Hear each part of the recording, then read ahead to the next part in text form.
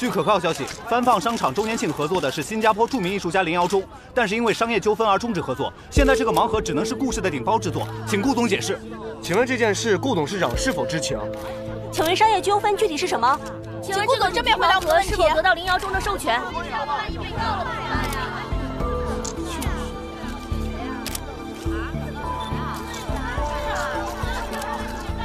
首先，感谢大家对我们顾氏集团和番放商场的高度关注。刚才大家所说的一切，纯属谣言。就说不，顾总肯定有办法。林瑶中，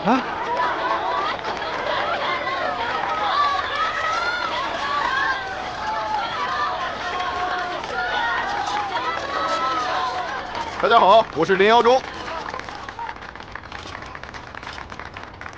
很荣幸此次和顾氏集团合作，并为今天的开幕式剪彩。除此之外，我要告诉大家一个好消息。为了庆祝今天的活动，我和顾氏集团的苏静静小姐共同设计了一款限量款隐藏式玩偶。这一款不单单是限量款，而且绝对是限量款当中的开山辟地之作。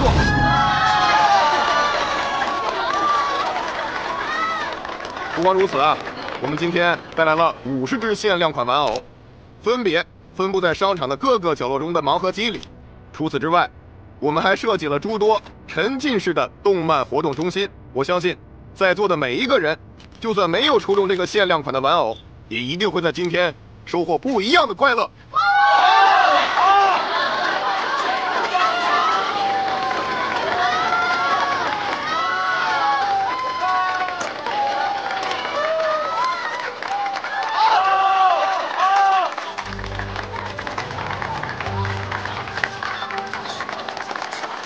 谢谢。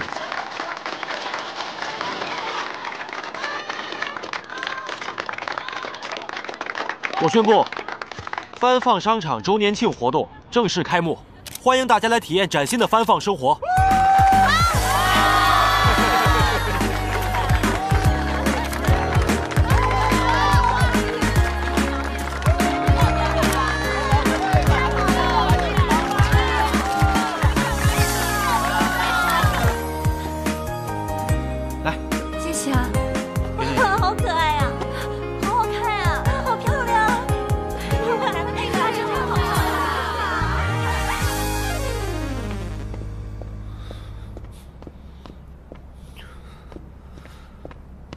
哟，这么着急走啊？这开幕式才刚开始啊！不管设计稿是设计部谁流传出去的，我作为顾氏集团设计部总监，都是我的失职。如果要追究的话，就追究我的责任吧。杜总监，这不是你的错，当务之急是要把真相查明就好。管理责任你自然是躲不过的，不过现在还不是讨论你责任的时候。我明白。不过，设计稿都是设计部和林瑶中亲自对接的，设计部上下也都签署了严格的保密协议，对设计部所有经手的设计以及保密文件都绝不泄露。按理说不应该出现这样的问题，除非什么？除非面对更大的利益诱惑，才有可能冒这样的风险。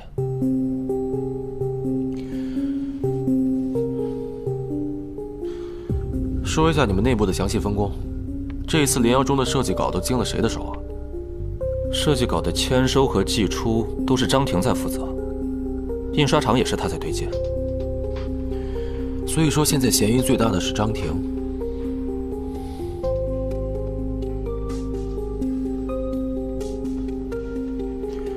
监控视频里，你去杜总监办公室拿 U 盘，是谁让你去的？张婷，今天那个张婷还离职了，我这下挑卷黄河也洗不清了。张婷离职了？嗯。你从来都是一个就事论事的人，从来不袒护下属。但是你一边让我们怀疑张婷，一边又在让我们稀释。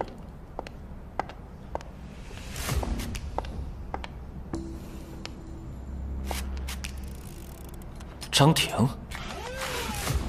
没想到吧，杜总监。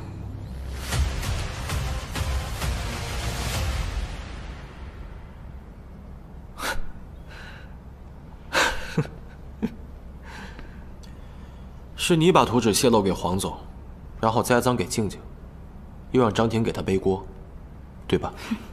你还在我面前做假好人，我要是真信了你，岂不是被你卖了还帮你数钱？恰恰是把锅推给张婷这步棋，你走错了。林先生，这次设计稿的泄露是我们顾氏的全责，我再次给您道个歉。顾总，这件事情就算是你亲自来也没有用，我一定会追查到底的。你们顾氏这么大企业，竟然出现如此严重的纰漏，你们就等着和戴蒙一起收律师函吧。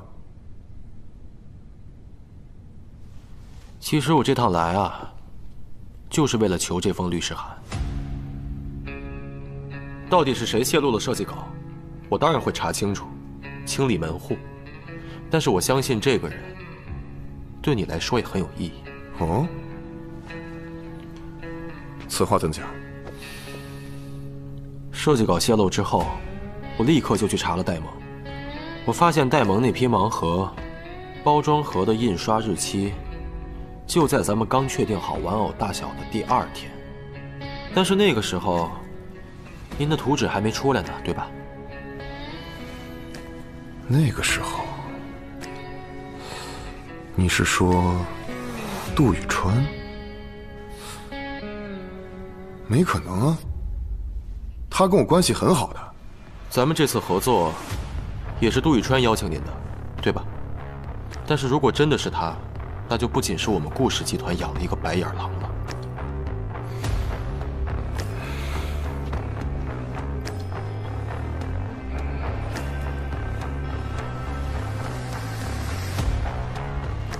其实我的意思很简单，您就给我们顾氏发一封律师函，让那个内鬼觉得我们的合作谈崩了，按照他的计划来走。到那个时候，他自然就上钩了。咱们的合作依然可以继续，到时候剪彩的时候我会邀请您来的。顾总，但是已经泄露的设计稿是不能再用了。是，所以麻烦您再出一稿。顾总啊，律师函的事情我可以帮你，我也可以答应你不会真的起诉，但是新的盲盒在这么短的时间内，我没有办法。那您能不能把您的形象设计的授权给我们呢？让我们公司的人去做。顾总，恕我直言，我并不知道你们公司设计部的水平，我是不会轻易授权的。万一砸了我自己的招牌怎么办？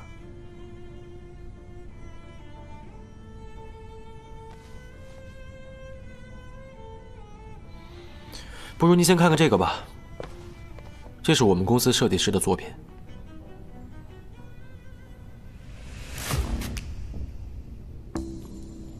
顾总，您这次是有备而来。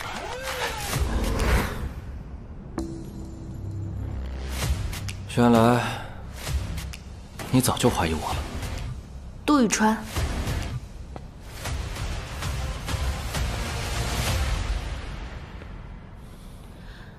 你是我的前辈，我十分感谢你对我的知遇之恩，我也敬仰你的才华。你是我事业上唯一的奋斗目标。能和你成为朋友，我特别珍惜这段友情。但你让我非常失望。杜宇川，你为什么这么做？为什么？哼，顾总。不是每个人都像你一样含着金汤匙出生，我只是一个普通人，一个一路拼搏成为总监的普通人。从小到大，我以为只要我肯努力，我付出比别人更多的努力就能成功。可后来我才发现，命运是不公平的。无论我怎样努力，依然只是个小设计师。曾经的才华和热忱都浪费了。在我陷入瓶颈的时候，是戴蒙的黄总给了我一个机会，让我能去实现理想。他投资了我的设计，送去欧洲参展，帮我结束这段在故事默默付出的日子。那天，黄总突然找到了我。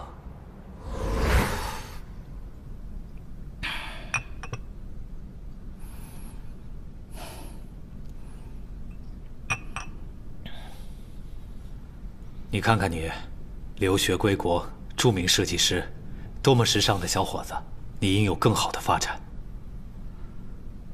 您说这话什么意思？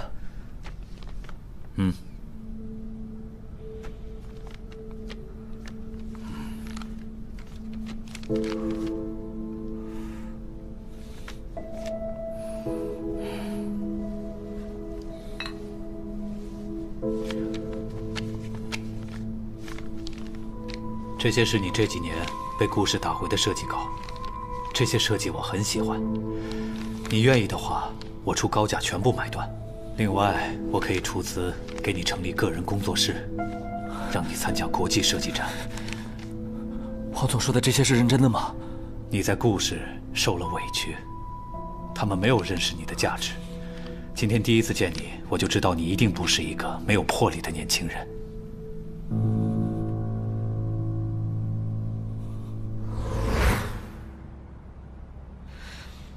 如果你觉得怀才不遇，你就告诉我们，集团一定会和你诚意沟通。但你没有。走吧，林瑶中那边还等我一个交代呢，这事儿必须速战速决。好。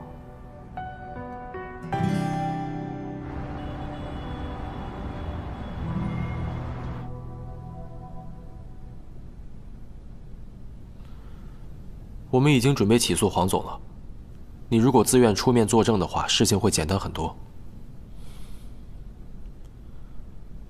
我愿意，就当是为之前的所作所为赎罪了。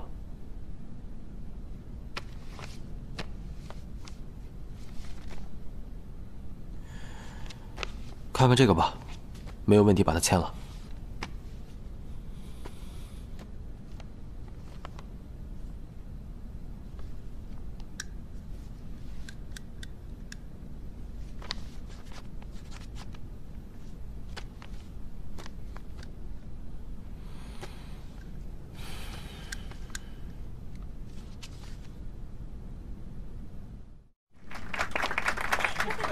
欢迎回来！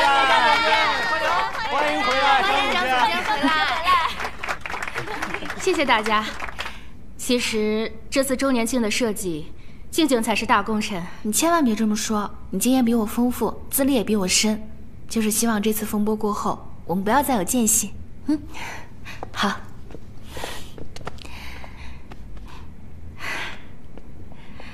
好了，既然事情都已经过去了，那我们就此翻篇。从今往后，我们一起把设计部做得更好，好不好？好，加油！加油！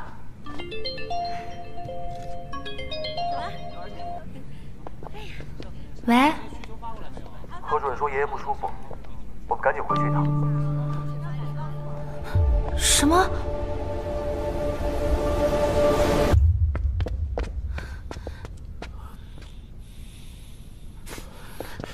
爷爷，爷爷，您怎么样了？我们上医院去吧。不用了，我不想去医院。爷爷听话，我们去医院啊。我这心脏都做了2次搭桥了，不能再做手术了。去医院也就是换张病床躺着。人老了就怕去医院，万一要回不来，就变成孤魂野鬼了。爷爷，您别乱说。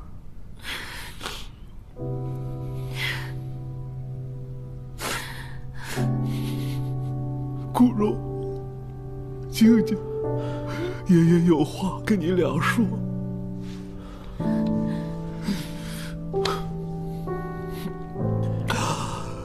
这次集团危机，你俩齐心协力，共度难关。集团以后交到你们手上，爷爷放心。现在爷爷就只有一个心愿了。爷爷，您说，静静，你能答应我吗？爷爷，您说。我想抱重孙子。爷爷，我们还没结婚呢。那就快结呀！爷爷，爷爷，我答应。水。好。哎，喝水。我答应。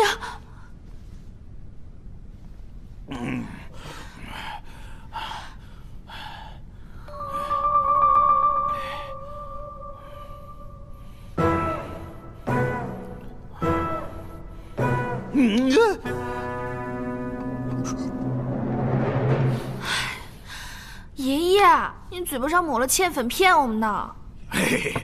爷爷，您怎么能拿这种事吓唬我们呢？你可是答应我的啊！您刚才骗我，我没答应。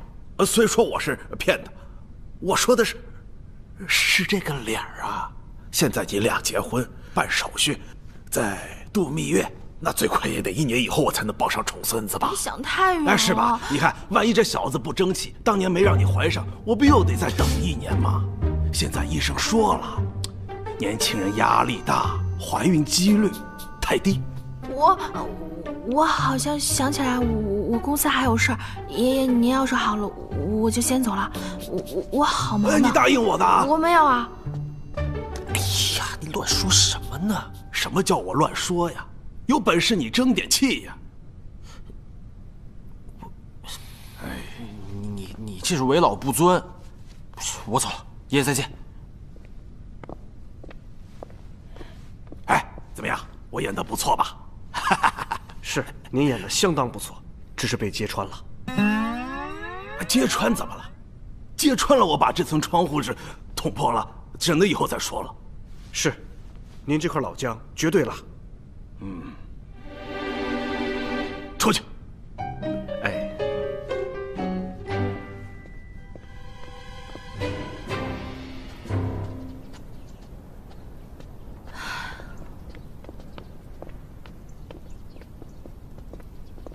爷爷刚才说了，你答应的事不能后悔，怎么办呀？我发现你俩真的是亲爷孙，装病这种事儿，你用完了他用，就逮着我欺负呢是吧？我说话可不算话啊！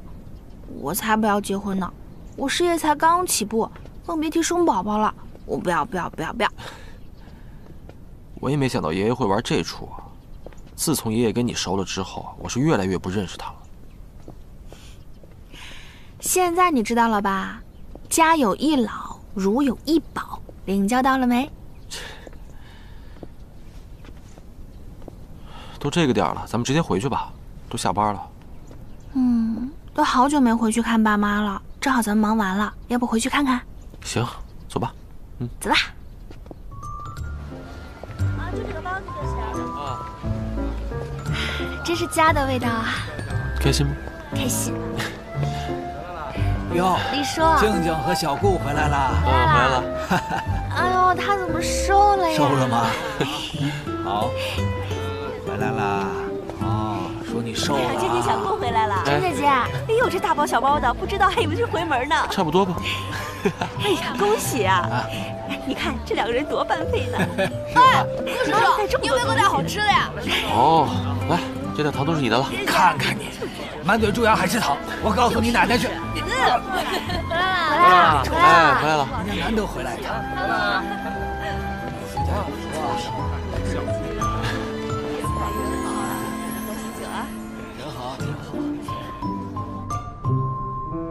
来，快！哎呦！伯父，你别弄了，这么多菜呢。那个假期已经结束了啊，这学员们都走了啊，家里的房子呢都空出来了啊。我看这静静啊，是不是可以回来住了？哦，我晓得你的意思了。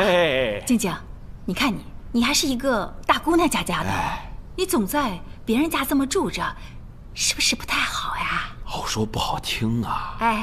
是不是就搬回来？你说呢？那就赶紧结婚吧。呀，那能说结婚就结婚的？你怎么都不跟我们俩好好商量一下的？是伯母，您别着急啊，我今天来就是为这事儿来的。你瞎说什么呀？你害羞什么呀？小顾呀，我跟你讲呀，你这样不对，你晓得吧？结婚呀，嘎大的事情啊！你说讲就讲了，你怎么都不跟我们俩好好商量一下呢？我们的女儿呀，长得这么高了，你说娶走就娶走了？我跟你讲啊，此时啊，阿姨的心情啊，不生气啊！嘎好的。